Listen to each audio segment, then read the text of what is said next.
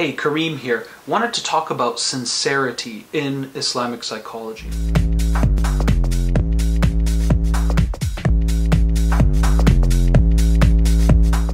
The key ingredient to success with my clients is sincerity, or ikhlas. Ikhlas means you have unmixed intentions. It's pure, it's clear. There's nothing else going on there other than one focus. And of course, in Islam, we are taught to have sincerity in the religion. وَمَا أُمِرُوا إِلَّا لِيَعْبُدُوا اللَّهَ مُخْلِصِينَ لَهُ الدِّينَ. Have sincerity for Allah subhanahu wa ta'ala with the religion or through the religion. Now some of us are thinking, duh, but many of us actually struggle with using Islam not as an instrument to God, but as an ends to itself.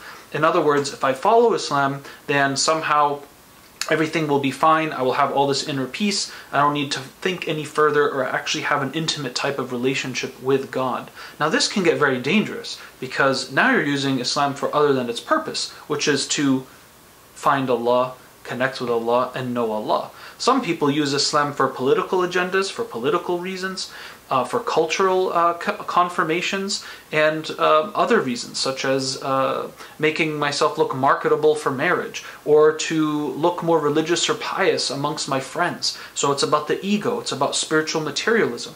Now I want you to just picture this experiment. Imagine if I came and put my chin on your shoulder and stuck to you all day long, 24 hours. Man, probably within 15 minutes you're going to say, man, get off me, I can't take this. This is too close for comfort, right? Some of you might even elbow me to the face.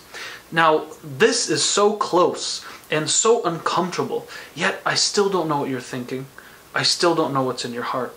Allah subhanahu wa ta'ala says, He created the human being, and He knows what we whisper to ourselves, and He is closer to us than our jugular vein. In other words, you are completely transparent, vulnerable, exposed to Allah subhanahu wa ta'ala. He knows all your alternative agendas, He knows your motives, He knows when you're really thinking something but you're planning to do something else, or the contrary. So if you're playing your parents and fooling your family, or doing tricks on your wife or husband, or you're putting on a show at the masjid, but when you go home it's a whole other story, all of that stuff is completely transparent and you can't get away with it before Allah subhanahu wa ta'ala. So think about this.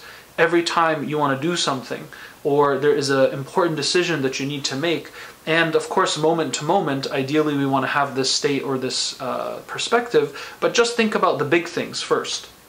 Imagine you are going to meet Allah in 1 hour after that choice and have to present your case or defend the reasons why you did that thing. Do you feel it's sound? And that is a way to help us cultivate and internalize sincerity, inshallah, on a daily basis. May Allah subhanahu wa ta'ala increase us, and I hope this was beneficial. If you liked this video and would like to see more, please send some questions, feedback, and of course, please subscribe. Thank you.